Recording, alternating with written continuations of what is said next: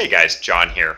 I was kind of going through the news today and I found a very interesting rant that was actually something out of the whole Bill O'Reilly, The View walkout thing that I guess had happened today about some disagreement and they walked upset. Meaningless confrontation on TV. But what was interesting is a reporter or a journalist from msnbc goes on a rant about kind of motivated by the meaninglessness of this kind of news story essentially, and really kind of speaks some truth to power and the motivations and reasoning and what really is the war on Islam, or what does that mean.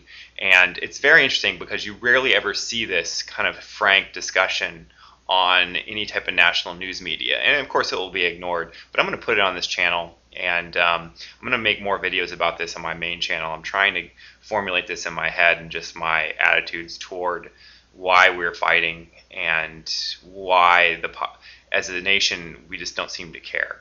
But anyway, this is just a small snippet of that. It's an entire rant, and definitely leave a comment if you think you disagree or agree with it. I like to hear people's thoughts because I'm trying to kind of formulate my own ideas, and it'll make for better videos in the future. So enjoy. Well, I support the women walking off because they didn't feel like it was a debate. I think they felt like they were being bullied by O'Reilly. I support Whoopi and Joy.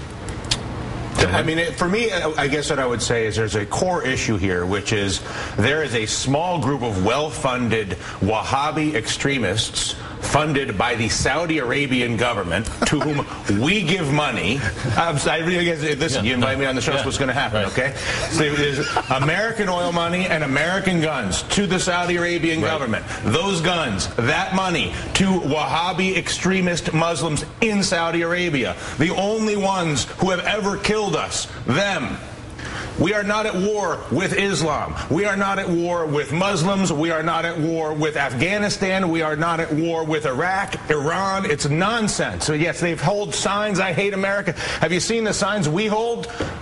The only people that have ever funded a terrorist attack out of that part of the world on us, on your colleagues and your colleagues and your colleagues 10 years ago, 9 years ago, was this Wahhabi sect, and it is an extraordinary failure of our politicians and our media and anybody else who has an opportunity to communicate information to fail to make that distinction, because to fail to make that distinction is to risk a scale of conflict and a scale of disenfranchisement and alienation on this planet that may be convenient for TV ratings and votes, but is an abomination for the human beings who will populate this planet, and it's a lie. So you have referenced, the Wahhabis? To my mind, the most valid point that Bill O'Reilly made, and it is that in the wake of everything that has occurred around the world since September 11th and before September 11th, the Cole bombing, the leadership of the Muslim world has remained uniquely silent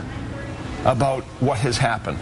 I mean, you get no encyclical from the Muslim world about, because ultimately think about the dynamic in the Muslim world. The Muslim world, you have different factions that are trying to retain their power relative to other factions within that community, and that includes factions that do not want to see Saudi strength rise, or that don't want to see Iranian strength rise and see Iranian strength as something that can be balanced through other forces.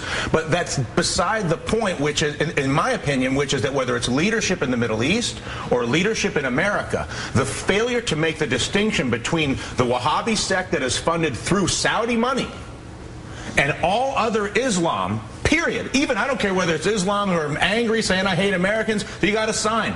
Like I said, go to ground zero, go to Florida. I'll show you some signs. Are we going to, since when are we going to go to war over a sign?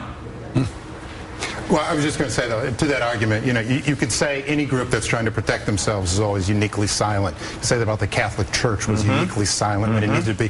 My issue with this, we talked around this in the last 3 hours, 2 of the hours I was awake for. But what's interesting is that, to me, it's more about, Dylan, you make that point about ratings, is that it's Bill O'Reilly going on The View to talk about this so they can go back to their respective shows and talk about it. And even us, we talk about it. It's interesting television, but it's almost like this unique unique sort of ecosphere where we're just feeding each other, and nobody. Oprah's going on The Daily Show with Colbert. I mean, it's just us talking about us talking about us. But there's a real issue, which is the information distortion and the fear-mongering and the amount of money and the amount of power that can be accumulated in this country and other countries through the distortion and exploitation of religious fear and racial fear in exchange for having decent, honest exchange of real information, which is, you know what, most Muslims don't even care about you.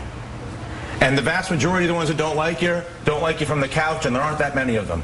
And the ones that actually want to kill you are about this many, and it's not because they're Muslim, it's because they've been radicalized, and the religion has been used as a teaching mechanism as sure as Christianity or any other religion could be, but it is not the fact that they are Muslims that makes them terrorists. It is the fact that they are terrorists that makes them terrorists. And that is a massive distinction that I think has been uniformly not made in this country, because I think it strikes to the cognitive dissonance of these huge wars.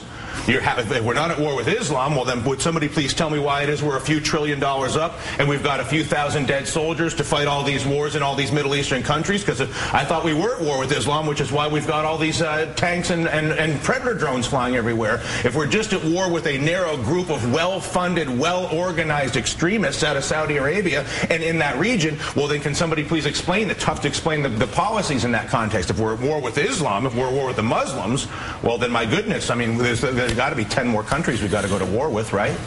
It is an obscene concept, and it's shameful to me that anybody from the president down doesn't make an extraordinarily strong distinction between those two things.